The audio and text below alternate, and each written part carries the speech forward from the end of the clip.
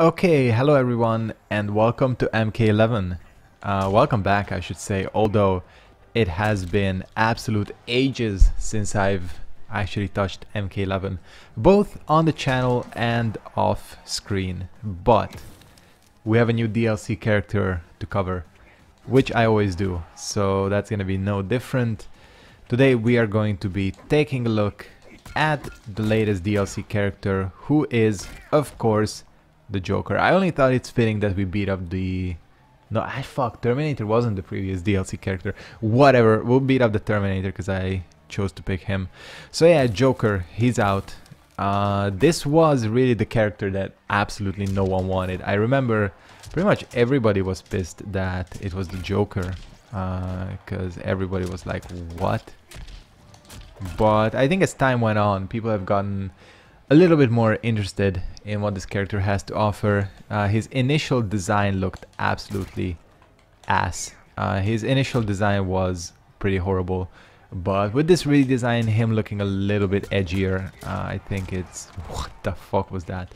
Him looking a little bit edgier helped quite a bit. I mean, yeah, that's just how the Joker is. He is edgy. Yeah, we're gonna take a look at him just as I always do. We're in variation 1. We'll take a look at the strings and all that. Let's see what this character has to offer. He actually has a fair bit of strings, which is good, because a lot of these... Yeah, that's the launcher. A lot of these DLC characters seem to be like lacking strings. Terminator is... Damn, I'm like choking here. Terminator is especially an example.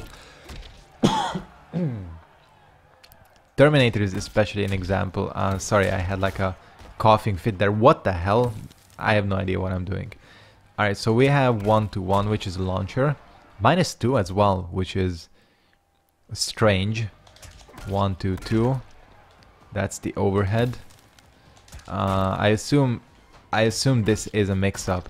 This and this. Kinda, I mean, the overhead does have a wind up to it. And we have a mid. This is a special cancelable mid. Yes, but it doesn't combo. At least not to this move. That's really good. That's -6. Almost, well, actually kinda safe. So yeah, I think out of those strings, these are the important ones.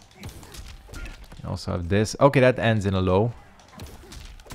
That's less useful, I would say, -6. So it's basically a mix-up. We have these two strings. Oh, this is the one. What the hell even is this string? That's kind of awesome. I gotta admit, I kind of like that. Wait, what? He explodes? Yeah, I think I remember. This is the string you can do. So what's the difference? Oh, that's a low, and this one is a mid. And I assume, yeah, this is... Both are unsafe. Both are unsafe, and this one counts as a projectile, and this one doesn't. Oh, he just... It's pretty good. That's pretty good. Just chuck him off screen. You know what? Yeah, this guy, he's designed well.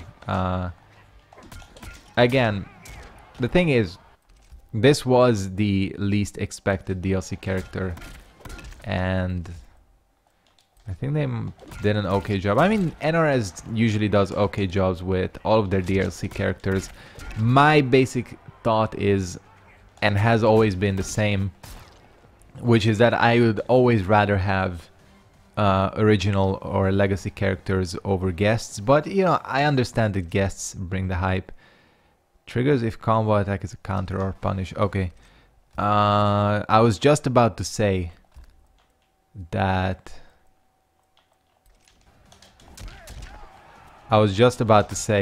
this string looks kind of shitty, but it's not shitty because it's meant to be a crushing blow.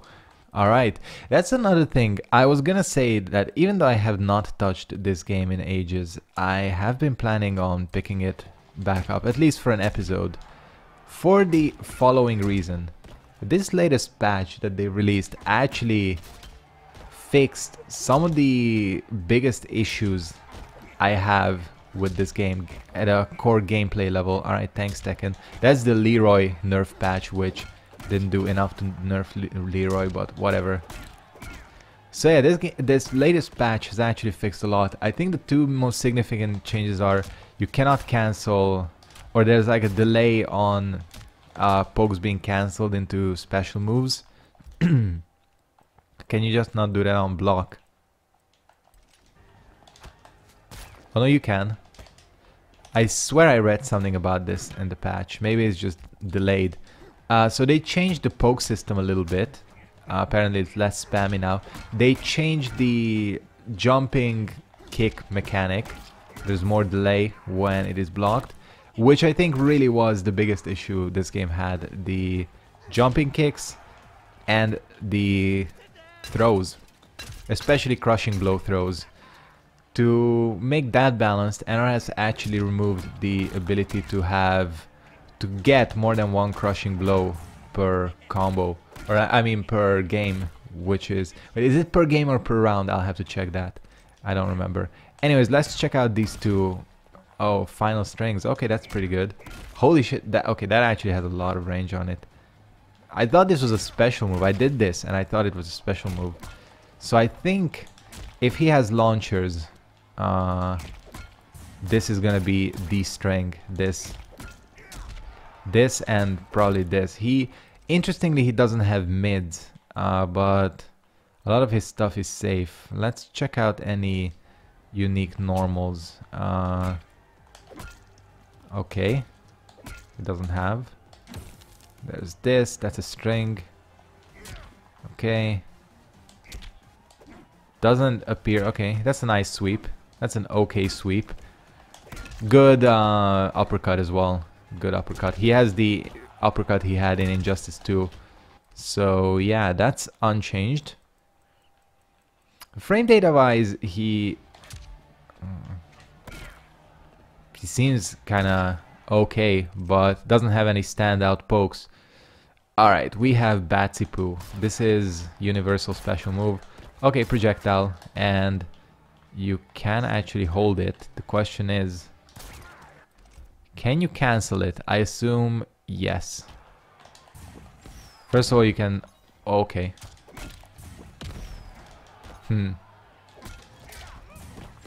So I assume... Yeah, this seems too slow to hit. But it does appear that you can get a combo off of it. There's also like a weird delay on it before you can act.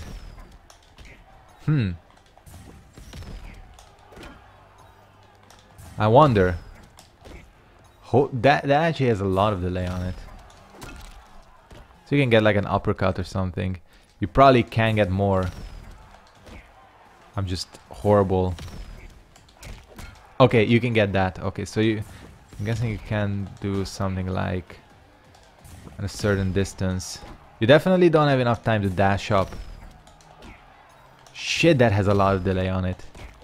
It's so like weird. Alright. Bird beat down, this is this. Actually, it's an overhead.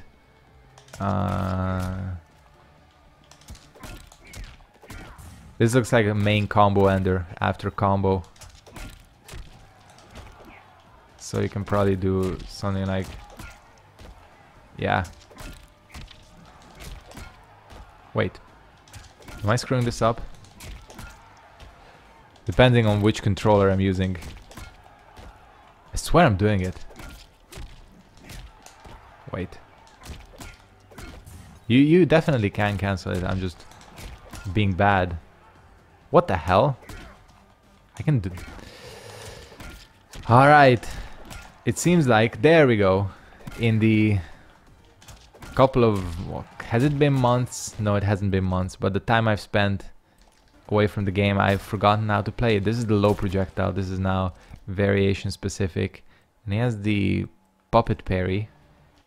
That's what I was wondering. I was wondering what that was. Let's do this. That's pretty cool. Usually these... Okay, and it launches too.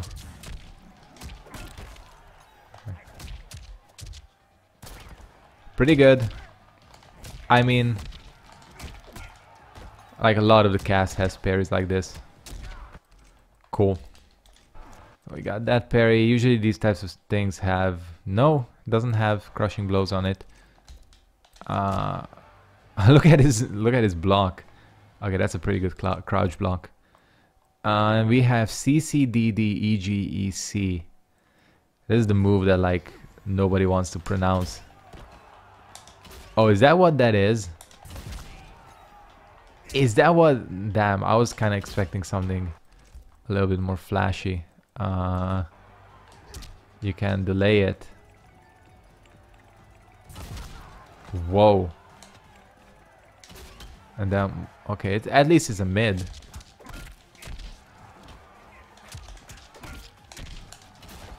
Huh. And it doesn't look like that can combo. That does though, but this is not actually a launcher, is it? So the thing about this... Oh, that the cancel is special as well. Okay. So that's... Because I was just about to say, what's the special part of this variation? But it's this. What's his back throw actually? This is... Man, you know, after... I've been playing a ton of Street Fighter recently. And after playing that game, you really do notice how distractingly long the throw animations are. I think the longest throw animation in SF5 is Abigail's. And that's annoying on its own right, but so many characters have insanely long throw animations in this game. It's kind of noticeable. Aaron Black being the prime suspect of doing that. All right, so we have no new strings, but we have jumping jester. Okay. What the... Can you aim this?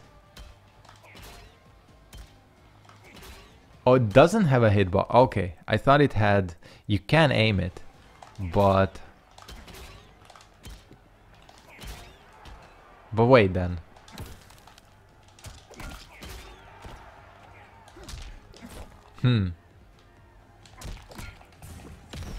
Oops. How do you do it? Okay, it's that. It still doesn't launch. Interesting. So they all go, it just depends on the angle. Weird. What a strange one. It's negative 21 too. This is a strange... We have Jack in the Box. Okay, so it's a setup one.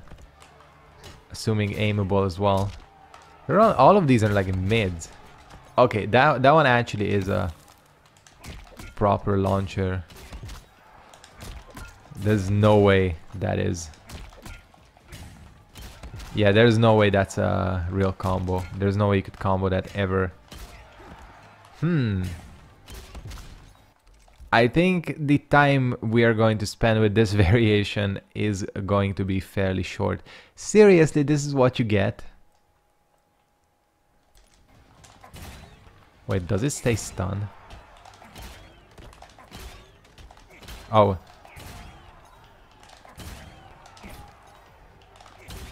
Can you actually combo after that? You can. Okay.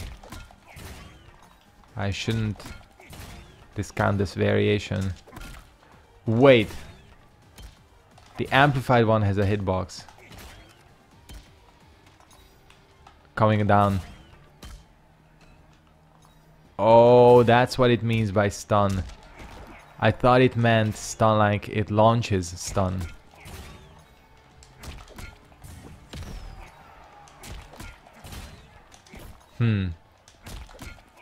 This is interesting. Which one is his farthest? I'm guessing that's... Keep doing the wrong thing. I'm still unsure. I am right now fairly unsure of this variation. See, I was right in that most of these had the same angle, right? Almost. But that's because the way down is the one that matters. Honestly, I think we'll move on. Maybe there's some insane setups that people will be able to accomplish with this variation. But I don't know, boys. I don't know. Let's check out this one. What do you get? Kapow. Holy shit. That is some... And it launches. They're getting lit. Whoa! Isn't this his Injustice victory screen? I don't remember if in this game or in Injustice 1 he had that. Where he lights you on fire. I think in 2 he had it. Let's see.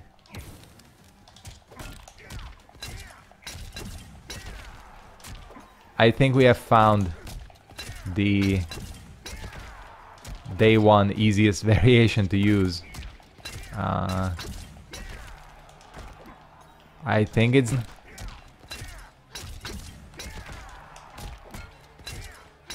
Yup. Yeah, this is the one. This is the one you're gonna use. Day one, I mean. Oh, and it captures too. That's interesting. You see it like almost restands. Yeah, okay. I think maybe I'm naive, but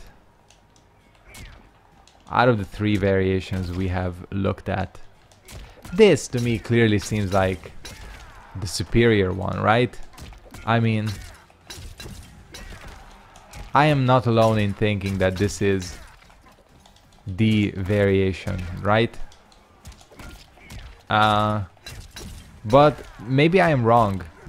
Maybe I am wrong in the fact that people kind of figured out some of the less obvious variations of Sindel as well. I think people now consider that one that has the Banshee like charge to be the best one. Sindel wise, I mean. So maybe the setup variation is an amazing one and we are just in our current state too blind to see it. But again, I'll be honest with you, Joker is not a character I've been interested in and never have been interested in. I liked him in Injustice, but I feel like he belongs in Injustice. So it's unlikely I'll go online with him. But if I had to go online with a variation of Joker today, day one, I mean the character's been out for like 2 hours, 2-3 hours, I would most definitely pick this one. I am assuming that this move is insanely unsafe. -20. Yeah. Damage over time.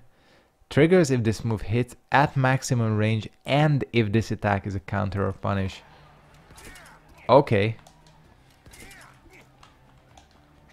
I want to check.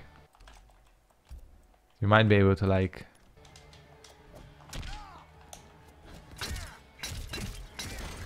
Yup. Okay, but it doesn't, it's not a combo, which is okay, it does okay damage. So can you actually do something like... Shit, I keep thinking you need to dash up, but this recaptures in a way where you don't even have to move, I think. What's the gas? Okay. Oh, okay. And it hits low. So what if you do something like this? And then I can imagine that characters, yeah, characters without projectiles would have a hard time dealing with that. As in, because you know, if you think about it, like I do a combo like this. Like if you're the Terminator, I mean Terminator is a bad example because it does have a projectile. You're pretty much gonna be forced to walk along the flames. I can imagine this being fairly strong. Yeah. I think my opinion is that this character or this variation is the best one are being confirmed pretty hard. And yeah, he can like light up a huge chunk of the arena. This is what fucking Dirtbag Kano wishes he was. I'm only kidding. Dirtbag Kano I think is not too bad in its current state. Yeah. Again, if I had to pick a variation to take online right now, I would hella pick this one. I don't know, man. I don't know. Now that I've tried him, I'm going to be 100% honest with you. I am whelmed. And that whelmed is under. I'm like not impressed by the moveset of this character. I think both Sindel and the Terminator were interesting. Tier wise, of course, Terminator is considered to be pretty bad. Sindel is okay. Sindel has been used and she can do okay. This guy, I don't know. This variation looks okay, but damn, I don't want to be negative, but this is, I'm like, yeah, I so knew it. Wait, that doesn't launch. That doesn't launch. Alright, that's cool. That doesn't as much damage as a throw. I don't know what to say. This, fuck, I'm gonna get dislikes because people always complain, hey, this is my main, what the fuck, you just dissed. Yeah, I'm not impressed with this character.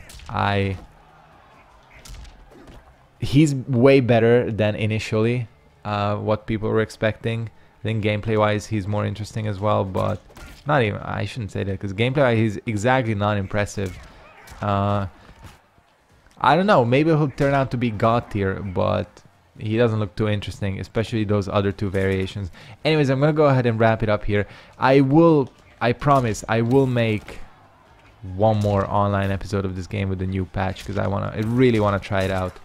And we'll go from there with MK. If nothing else, I'll see you guys at Spawn, right?